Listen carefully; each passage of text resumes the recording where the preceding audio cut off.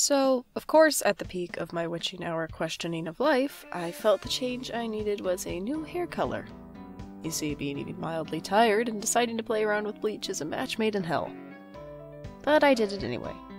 Being too far into the whole permanent mistake thing, I put dye on that same morning. The box said blue, and I was prepared for it to turn a horrible shade of green just in time for Halloween, but no. Even when I prepare for the worst, the gods love to take me by the ankles. Ah! What the... Again? Yeah, but hey, it's mostly purple. Did you cut it as well? What's going on with the... It feels like straw, Micah. Gee, Salem, I couldn't tell. I have some oil somewhere that should help. Let me go find it. By the way, have you seen my glasses anywhere? On top of your head? So they are. Good afternoon, Crescent. Are you hungry? Don't believe his lies. He's already been fed. You just want attention, don't you, Crescent? Some of this should help with at least part of the damage. Can't guarantee miracles, though. Right. Thanks. Hey, you have weekends off as well, right? I have the entire time we've lived here. In my defense, I normally sleep through most of the day. That sounds like a you problem. You remember Bailey's coming around today, right? That's today? We really need to get a calendar. Well, how did you remember? You don't normally remember stuff like that.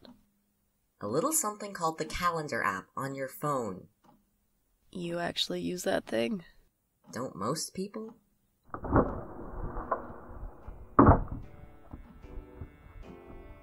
You really shouldn't keep your door unlocked like that. You never know who might walk in. Bailey King. He, him. Adopted brother of the previously mentioned Charlie King. I couldn't tell you a lot about him if I really thought about it. One of those people you can't quite place when or how you met. A Labrador you find around every corner as if he's in 8 different places at once. Bailey might just be one of the nicest people I've ever met, but he has a nasty habit of breaking in. The front door is locked. Stop jumping the back gate. We can cut you a key. Oh, come on. That's no fun, Salem. How old are you? 22 and a half. Very specifically. What can I say? I'm a specific guy. Am I meant to mention the hair? Are we ever? You didn't tell me your brother worked at the convenience store. The one on Main Street? Where you... Oh! So that's where the new job is. Huh. It wasn't quite the surprise I'd thought up about the new job, to say the least. Meet anyone cool? Charlie says there are all sorts of interesting people. You want a drink, Bailey? Sounds great. What are the plans? Who said we have to leave the house? Okay, so, bowling it is. What's wrong with golf? Who plays normal golf? Not even crazy golf. It's mini golf? Everyone loves mini golf. Great, miniature pain. You scared I'll beat you? At bowling? Your hand-to-eye skills are so bad it's painful. Well, at least you know you won't come in dead last. Oh, now you're in for it. Salem, we're doing bowling. I'll grab the keys.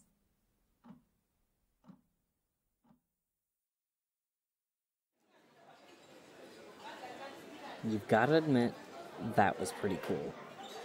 It was embarrassing. Who knew it was possible? I'd call that a talent. Do you think we're banned from the bowling alley now? We definitely were. For those of you who weren't aware, it is totally possible to shatter a bowling ball, and the floor below it, and maybe pull down part of the ceiling while you're at it. What I'm telling myself is that the bowling ball already had a crack in it when I picked it up. It gave quite the light show with all the sparks. Naturally, we were asked to leave. It was fun while it lasted, but hey, can't come dead last in a competition that never ended. I've never seen so many vegetarian options before. See, I told you you'd like this place. I wish I could read. Isn't the colored background meant to help? Not as much as you'd think it would. Probably doesn't help that you're stressed. Gee, thanks, Sherlock.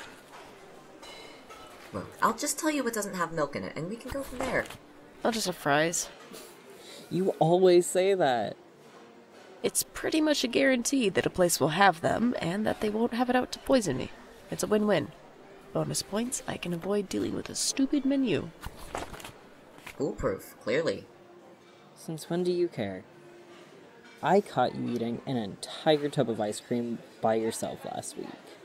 Hey, that's between me and the cat. You keep feeding Crescent ice cream, and it'll be between you and the gods. It's not my fault your cat goes face first into any container he sees. Ugh, spider. Where? Up! See, this is why I don't go public places with you. Sorry. You guys okay down there? Oh, shut up, Salem. Whatever you say, Micah.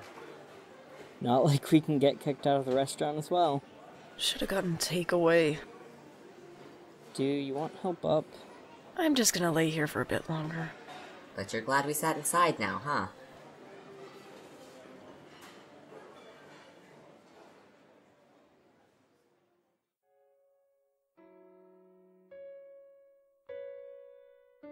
There's something about laying on a floor that helps put thoughts in place.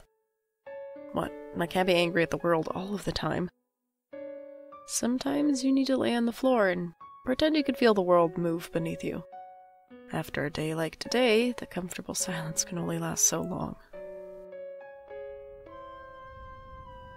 There's room on the sofa, you know. You don't both have to lay on the floor like that. It's more comfortable like this. You keep thinking that, Salem. We should lay like this in the rain sometime. It's hard to catch just rain and not a whole storm situation, but when we do. I don't think it's a good idea to take a sofa out in the rain. Without the sofa, no, you would be laying on the ground with us. If we attach wheels to it, we could ride it down the hill. An unstoppable force meets an unmovable object. Is the unstoppable force us or any cars we might pass? I'd be more worried about trucks. You guys are the worst. Just be glad none of us are engineers, then we'd definitely be unstoppable. Do you think you'll ever be lucky? Lucky enough to keep this job for more than a week. I sure hope so. No. That's not what I meant, Micah. I know, Bailey. And I'm not sure. It's nice to think about, huh? Be able to go somewhere without the knowledge that I'm gonna ruin it for everyone. Sounds pretty carefree to me. You don't ruin anything. You keep us on our toes just as much as we do yours. Everybody makes mistakes every now and again. Just because you make a few more. I think we all know it's a little more than mistakes at this point. We all have our weaknesses. Spiders. Ah, yes, how could we forget? All spiders are out to get Bailey specifically. They're creepy, crawly things. Nothing should watch you from afar like that with so many eyes. And some of them are capable of killing humans, you know. And pets. Do you not worry about your cat? Crescent's fine. He complained if something was actually wrong. Speaking of Bailey's weaknesses... Hey, watch it. Micah, I'm not sure if you've heard, but apparently there's a new frequent customer at the bakery. Oh? I've heard they timed their visits perfectly around Bailey's shift hours. Salem... The guy with the locks who's good with eyeliner? Tends to look somewhere between a goth and a unicorn? That's them. Do you have any idea what their name is? Who wants to watch a film? Real smooth, Bailey.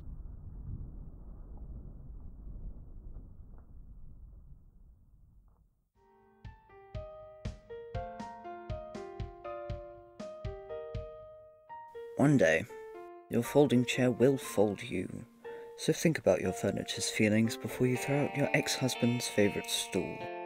In today's episode, you heard Luka Miller as Micah Oak, Teu M Shin as Salem Alice, and Felyx Pozorski as Bailey King.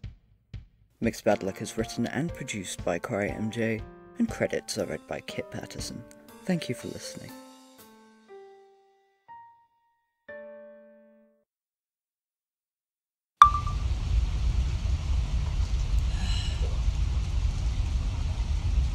Note to future mix. Do you ever feel the world slipping through your hands?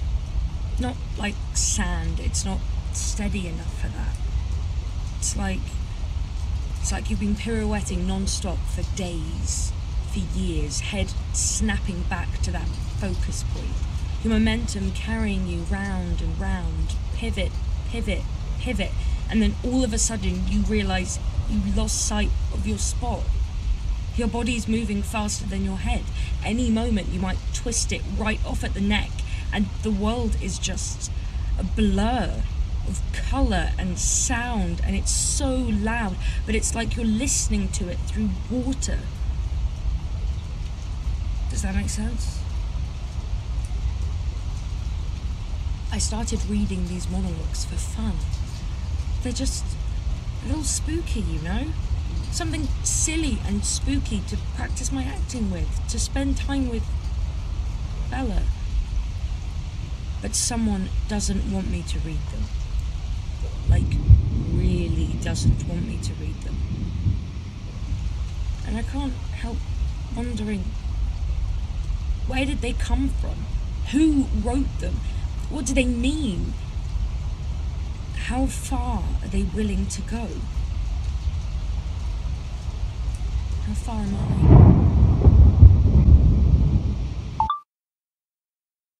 The Attic Monologues is an urban fantasy horror podcast releasing the last Wednesday of every month.